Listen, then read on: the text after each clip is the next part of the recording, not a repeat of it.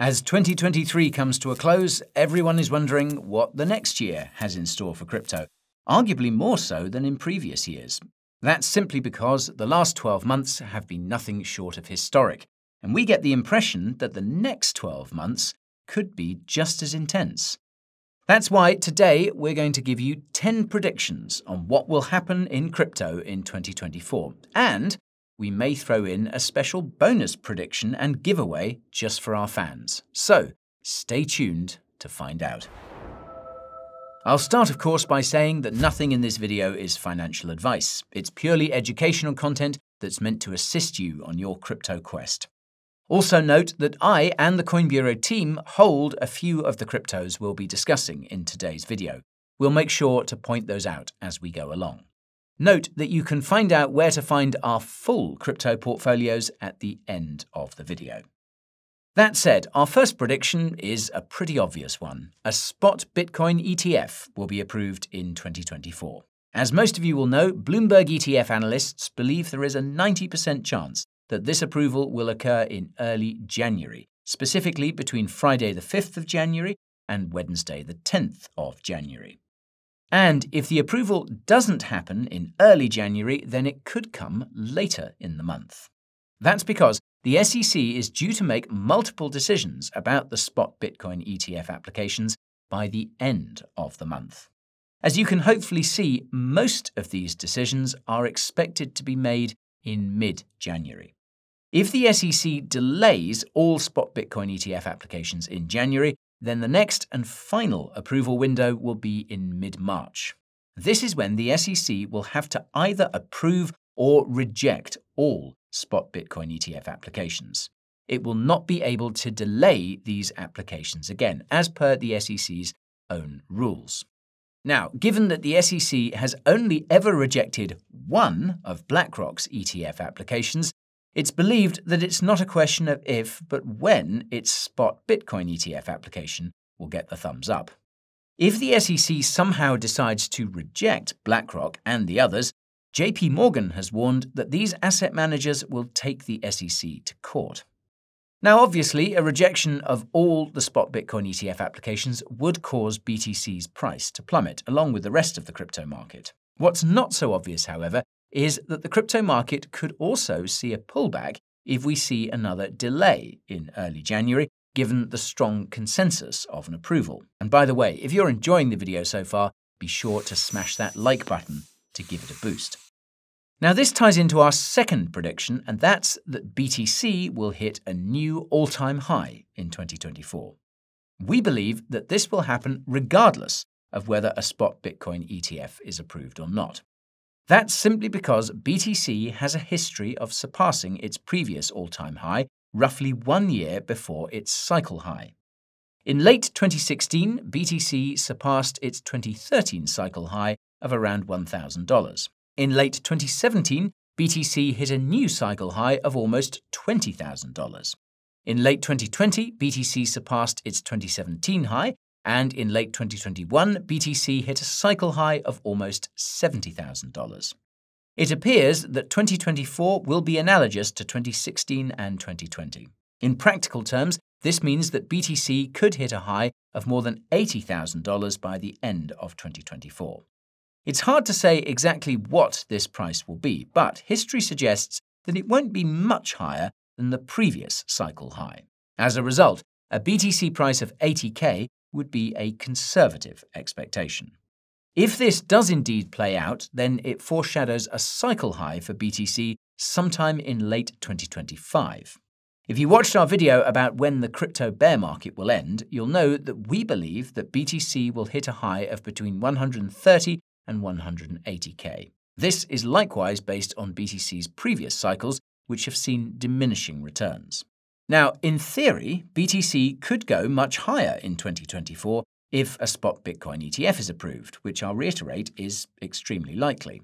In practice, however, a spot Bitcoin ETF does not guarantee inflows. If you watched our recent video about the post-ETF BTC price, you'll know these inflows won't come at once either. And this will ultimately depend on two things: how institutional investors see BTC and what the macro conditions are looking like at the time. For context, it appears that most institutional investors still see BTC as a risk asset. If this is indeed the case, then risk-off macro conditions could dampen the ETF flows. Conversely, however, if it turns out that lots of institutional investors see BTC as a safe haven, then ETF flows could be high regardless of the macro conditions. Based on Larry Fink's comments about BlackRock seeing BTC as, quote, digital gold, it's safe to assume that at least a few institutional investors feel this way. Hold up a second there, Guy. Sorry to interrupt, folks, but I just wanted to very quickly tell you about the Coin Bureau Deals page. Now, this is the place where we have put together some of the very best deals and promos in all of crypto. So you can think things like exchange sign-up bonuses, trading fee discounts, and money off of hardware wallets, and much, much more besides. So if you want to check that out, coinbureau.com/deals is the place to go, or you can just use the link in the description of this video down below. Thanks very much, and now back to you, Guy. This begs the question of how the Bitcoin halving could affect BTC's price, which is our third prediction. The Bitcoin halving will have next to no immediate effect on BTC's price. For reference, it's believed that the halving causes BTC's price to increase because of the reduced supply coming onto the market. As basic economics dictates, if you reduce supply while demand stays the same or increases, then prices should rise. Naturally, many have argued that the additional supply squeeze brought on by the halving should push BTC higher. And to be fair, there is some historical evidence for this. During the halving in 2016, BTC's price almost doubled over the course of a couple of months, consistent with these supply-demand economics. During the halving in 2020, however, BTC's price barely budged in the days that followed. Some would argue that this is because investors were distracted by other factors, such as the pandemic. But we would argue that this was probably because the BTC halving had mostly been priced in, much like the spot Bitcoin ETF approval. In plain English, everyone already knows that the halving is coming. It's literally programmed into Bitcoin's code. As a result, most of the price action related to the halving will probably happen before. Today, there are a lot of institutional investors involved in the crypto market, and there will be more of them when the spot Bitcoin ETF is approved. These investors are likely pricing in the halving already, though it's admittedly hard to know for sure, given that the halving occurs around the final ETF deadline. Regardless, our base case is that the Bitcoin halving will have no immediate impact on BTC's price. If anything, there's a small risk that it could cause BTC's price to fall right after the halving.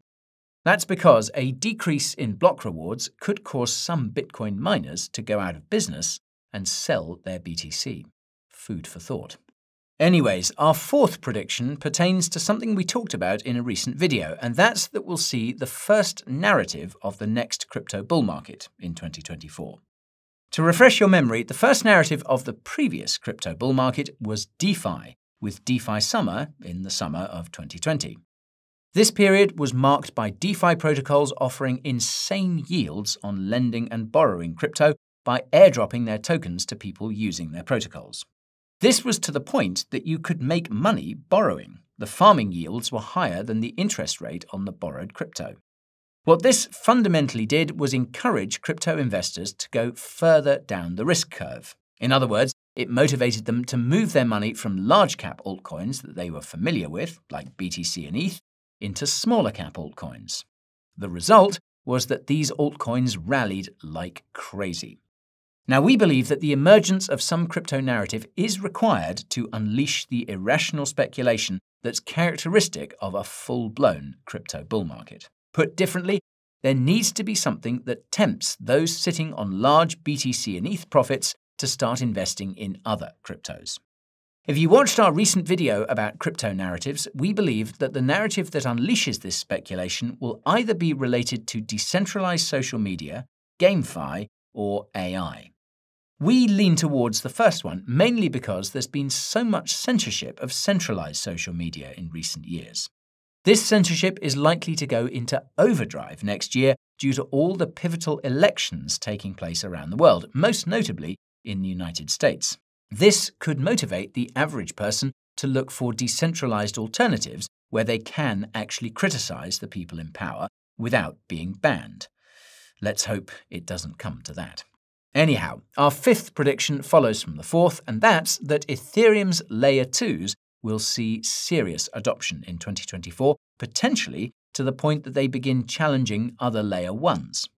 If you watched our recent Ethereum update, you'll know this mainly has to do with the Dencun upgrade. To bring you up to speed, Ethereum will be undergoing an upgrade in January called Dencun.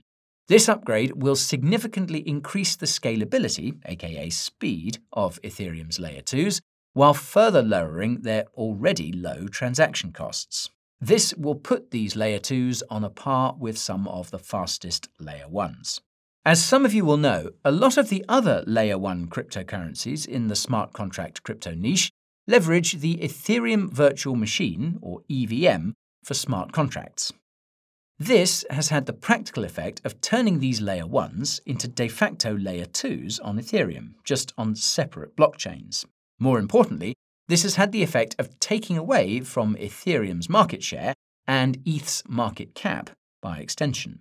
Take a second to consider that if it weren't for all the other Layer 1 EVM chains, ETH likely would have gone a lot higher during the previous bull market. After the Dencun upgrade, we believe that Ethereum's Layer 2s will take back most of this EVM market share from the other EVM-based Layer 1s. If this does indeed happen, then you can bet that tokens belonging to Ethereum Layer 2s will rally a lot, and it's likely that ETH itself will perform very well too. This is all but guaranteed if the spot Ethereum ETFs are approved, something which has been forgotten by most investors. Whereas the Dencun upgrade will take market share from other EVM-based Layer 1s, the spot Ethereum ETFs could take market share away from the other Layer 1s simply because they don't have ETFs. Definitely something to keep in mind. And note that some of us hold ETH in our personal portfolios. Anywho, our sixth prediction also has to do with Ethereum, and that's that stablecoins will start to be used for payments around the world in 2024, mainly non-USD stablecoins.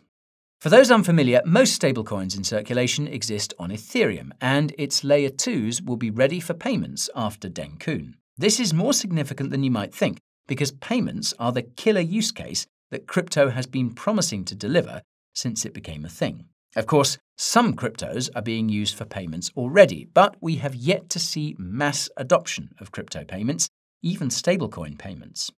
Now, this is partially due to the fact that crypto blockchains weren't fast or cheap enough to make them viable alternatives to existing payment rails, but it's primarily due to the absence of stablecoin regulations. Over the last year or so, we've seen lots of stablecoin regulations passed, which will make payments possible. The catch is that most of these stablecoin regulations restrict the use of USD stablecoins. The EU's Markets in Crypto Assets, or MiCA, is a perfect example. It makes it practically impossible to use USD stablecoins on the continent, but leaves the door wide open to all sorts of Euro stablecoin use cases. As you might have guessed, the scrutiny of USD stablecoins in the EU and elsewhere is due to concerns that these USD stablecoins could compete with local domestic currencies.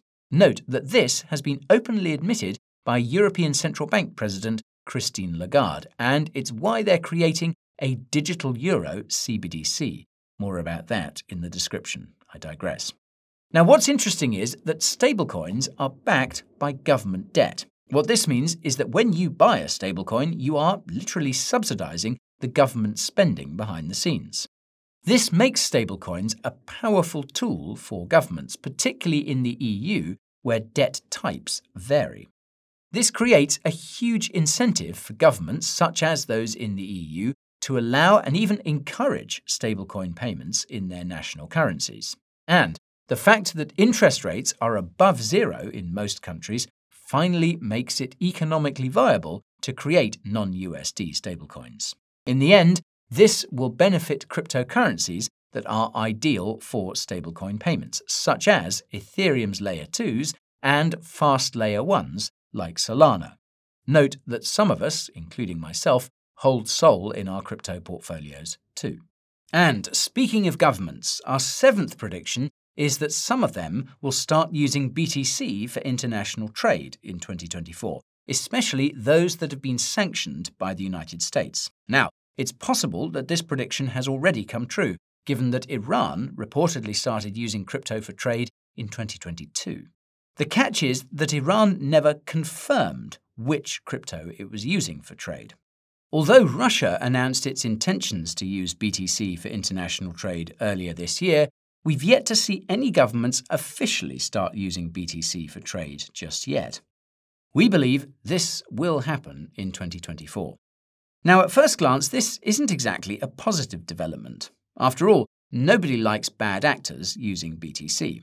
Upon closer inspection, however, you realize that this is a necessary stage of BTC's nation-state adoption curve. The same thing happened at the individual level when BTC first began.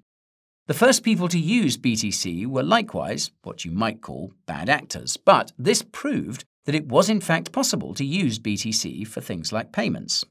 As BTC's adoption increased, these so-called bad actors became a smaller and smaller percentage of BTC users. Today, fiat is used more for illicit finance than BTC in percentage terms. We believe that we will see the same phenomenon at the national level. First, it will be sanctioned states like Iran and Russia using BTC for international trade. This will prove that it is, in fact, possible to use BTC for international trade, which will eventually result in other countries using BTC for payments too.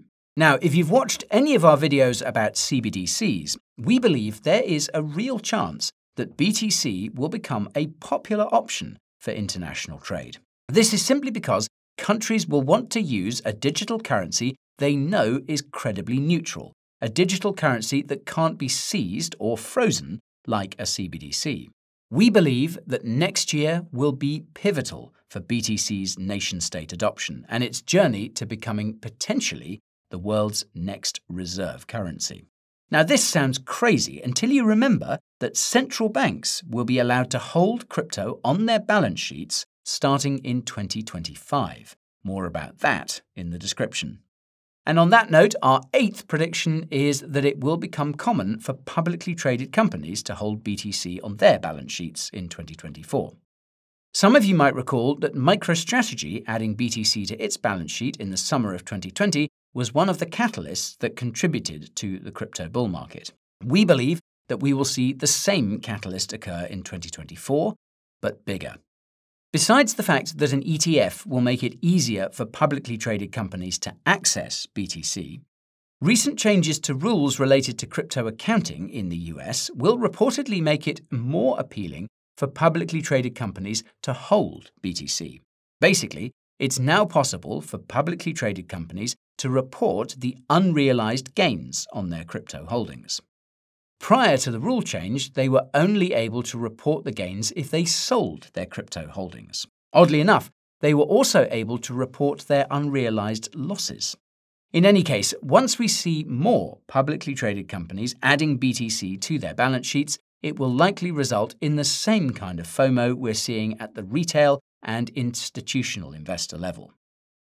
Similarly to the effects of a spot Bitcoin ETF approval, though, this will likely depend on how these companies see BTC. If they see BTC as a means of hedging their currency risk, that is, protecting against inflation, then it could become a popular asset to accumulate, and they could accumulate a lot of it. Alternatively, if they see BTC as more of a risk asset, then BTC may not see much accumulation from these entities. To put things into perspective, 13 publicly traded big tech companies are holding over $1 trillion in cold, hard cash. As many people have pointed out, just a fraction of this amount of money flowing into BTC would result in astronomical gains. Never mind the tens of trillions held by TradFi investors. Now, our 9th prediction has to do with a crypto company that was once loved by TradFi. We believe that FTX will be restarted in 2024 and could become a top competitor to other exchanges. In case you missed the memo, plans to restart FTX are already in the works and could happen as soon as Q2 2024. This makes sense when you realize that the FTX platform itself wasn't bad. Those of you who used it will know that it was surprisingly user-friendly and also offered a lot of innovative products. While the management of FTX was rotten to the core, the exchange itself did in fact have potential. It seems that the only thing standing in the way of an FTX restart is the IRS, which is demanding a whopping $24 billion in unpaid taxes from the bankruptcy estate. If the IRS manages to get this money, which rightfully belongs to FTX creditors, then it could call the restart into question. Then again, it's possible that the FTX restart is completely unrelated to the IRS's claims. And chances are that we'll find out by the time this video goes live. The FTX bankruptcy estate will reportedly make a final decision on whether to restart the exchange by selling it to an investor by the end of December. Now, our 10th prediction is that pro-crypto politicians will be elected around the world in 2024. You'd be forgiven for thinking that this prediction is exclusive to the US. However, there will be dozens of major elections in 2024 in North America, South America, Europe, Asia, Africa, and even Oceania. Believe it or not, crypto policy could play a pivotal role in these elections. In addition to all the lobbying that's likely being done by pro-crypto interests, crypto has become a political issue in many countries. This appears to be because of central bank digital currencies and the push for cashless societies. More about all of that in the description. Now, people around the world are starting to wake up to the fact that their governments want to roll out dystopian digital currencies that will make it possible to control how much you can save and how you can spend. This is not a conspiracy theory. It's in almost every report about CBDCs published by central banks. The unprecedented response to the pandemic has given people a sense of what governments are willing to do to their populations. The prospect of governments having total control over currency is flat out terrifying given this recent history, and it's something that people are pushing back against everywhere. In stark contrast to CBDCs, cryptocurrencies are designed from the ground up for financial freedom. That is, the ability to spend your money how you want, when you want, and whenever you want. In a financial world where these freedoms are being slowly taken away, crypto is becoming increasingly popular. This is most definitely good news, but we must make sure that the crypto that's being adopted is truly decentralized. Otherwise, we could end up with systems that are analogous to CBDCs. The bad news is that much of the crypto industry is headed in that direction. Thankfully, some of it is still focused on decentralization. From our perspective, education is the solution to crypto's centralization issues. And this brings me to our bonus prediction, and that's that the Coin Bureau Club will hit 10,000 members in 2024. If you haven't heard, we recently launched a subscription service called the Coin Bureau Club, where we provide actionable crypto alpha and review up-and-coming small-cap altcoins. Not only that, but we allow our members to vote on the altcoins we cover, show them the cryptos in the portfolios of all Coin Bureau researchers, as well as the cryptos we're watching, offer them exclusive deals on crypto products and services, monthly giveaways, occasional AMAs, and discuss the markets in an exclusive Discord channel. So, if this sounds interesting, then consider becoming a member of the Coin Bureau Club using the link in the description. I'll quickly note that we'll be increasing our prices on the 15th of January. That's because not only are we constantly adding new features, but we're also going to be running a Coin Bureau Club giveaway. That's right, one lucky CBC subscriber will win an all-expenses-paid trip to Dubai during Token 2049 next year. This will include flights, accommodation, spending money, and Token 2049 tickets. On top of this, you'll be visiting Coin Bureau HQ to see the team and ask all your crypto-related questions. And finally, the winner will have lunch with Jessica and myself at one of the best restaurants in Dubai. So, that's even more reason to take advantage of our limited introductory price offer. The clock is ticking. So, use that link down below to sign up today. And giveaways aside, the goal of the Coin Bureau Club is to create even more high-quality crypto content across all our channels, because we believe there is still a serious shortage of quality crypto content out there. So, with your support, we can make more of it. And on behalf of the Coin Bureau, I want to thank everyone who's supported us so far. Thank you all so much for watching, and I will see you in the new year. So, this is Guy, signing off.